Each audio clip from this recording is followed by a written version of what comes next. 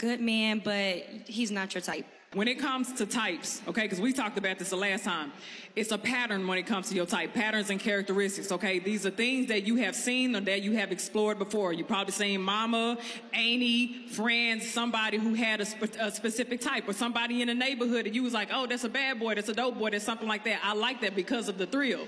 In certain spaces in your life, you cannot bring that type with you.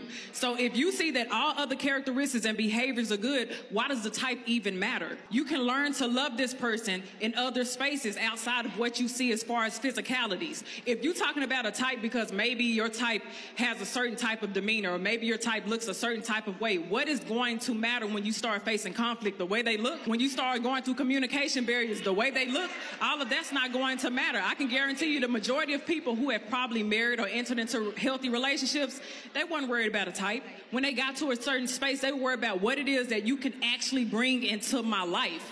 And as far as your looks and stuff, that just doesn't matter. How much money? Yeah, of course. But if we're looking at types who say, oh, he a dreadhead, oh, he's 6 foot something, and everything else. Derek Jackson is 6 foot something. That was cheating on his wife the whole time.